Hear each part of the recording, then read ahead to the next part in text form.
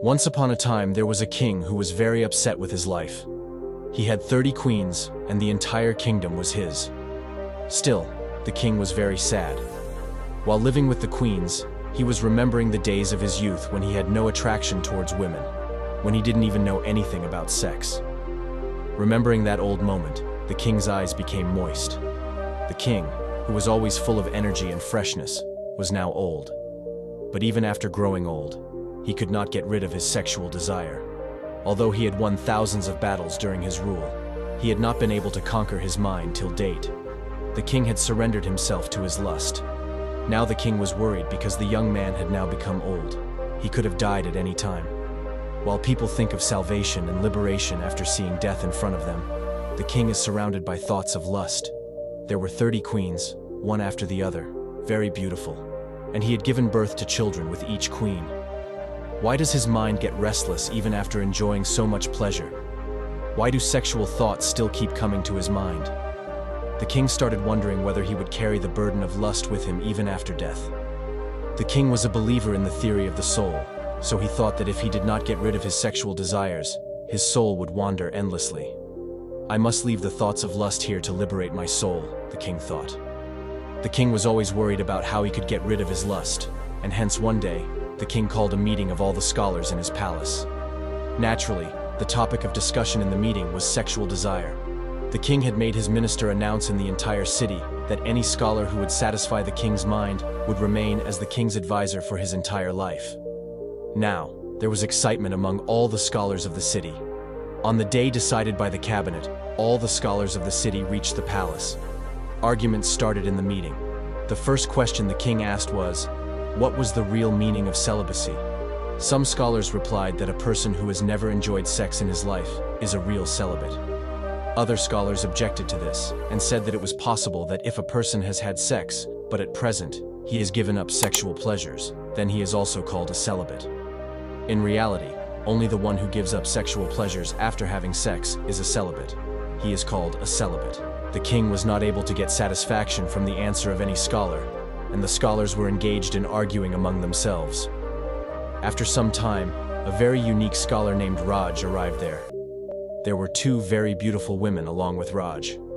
Seeing that, all the other scholars started laughing.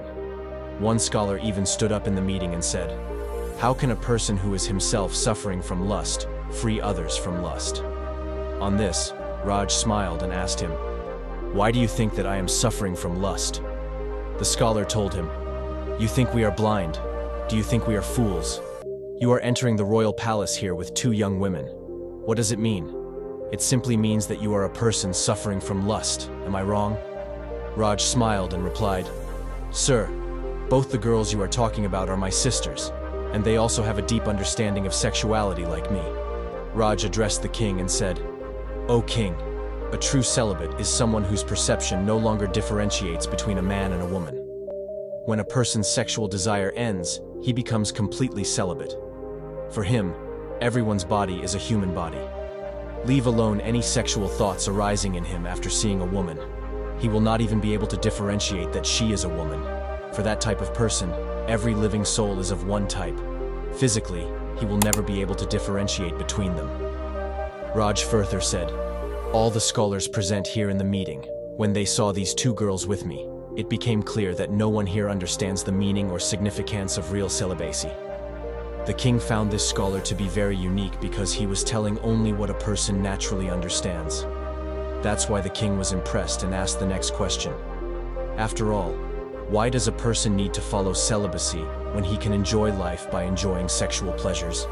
Then why should he follow celibacy? On this, Raj asked a question to the king.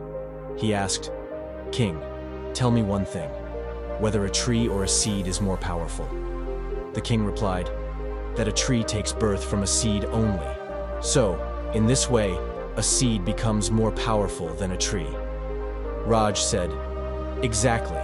In the same way, our body also has many seeds capable of functioning. They contain immense energy, which creates a source of happiness for us. But by being obsessed with sexual desires, we keep destroying the seeds of truth in our work. They keep on wasting, and due to the destruction of those seeds, a person always remains lazy and tired. Remember, Our food makes our blood, from blood our flesh and our bones. And finally, the seeds of semen are formed, which are present in very small quantities. That is why it is not logical at all to destroy those seeds of semen because of sexual thoughts arising in your mind. By following celibacy, the power of those seeds gets absorbed in our inner form, which creates a glow on our face. It protects our body from diseases, and when these seeds of truth are converted into energy through meditation, they become a source of happiness. The king asked the next question, which was very important for the king's life. The king asked, "How to get rid of sexual desire?" Raj replied, "O king, one who is wise knows that the more he drinks the water from the well of lust, the more thirsty he will feel.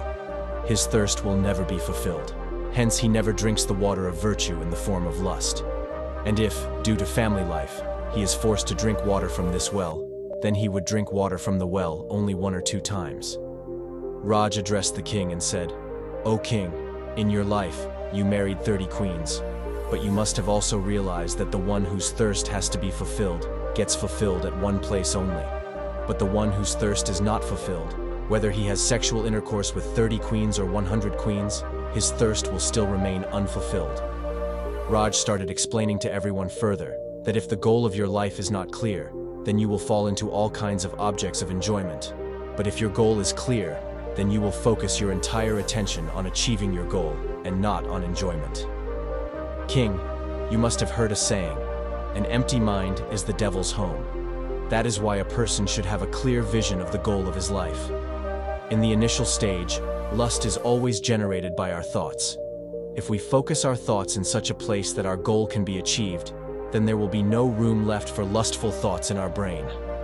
Raj warned the king and said, "O king, remember that sexual thoughts are more dangerous than sexual pleasures. They disturb the balance of our mind and our body. They confuse our vision with illusions. Sexual thoughts keep on influencing our minds. In the same way, just as a dirty drain makes the entire river dirty, if you want happiness in life and want to feel full of energy, then make a path for your mind with sacred thoughts." Raj finally gave the most important lesson by saying that if anything in life is consumed forcefully, the mind understands its eternal heat. The mind understands that this thing cannot give us pleasure forever. We have to choose some other path for ultimate happiness. And when the mind starts understanding these things, then automatically, the thoughts of lust start disappearing from it. That's why learn to enjoy things consciously so that you can understand their infinity. Hearing this, the king asked, "What do you mean by enjoying pleasures?" On this, Raj explained to the king and replied, "A person whose mind is not fully engaged in one work is not able to perform any work perfectly. Therefore, we do not get the full results of that action. For example, when a person gives a donation to another person, then while giving the donation, his mind is thinking about achieving some goal.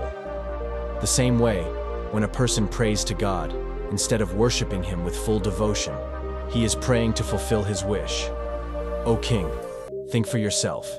If someone does not do any work wholeheartedly, then how will he get satisfactory results of that work?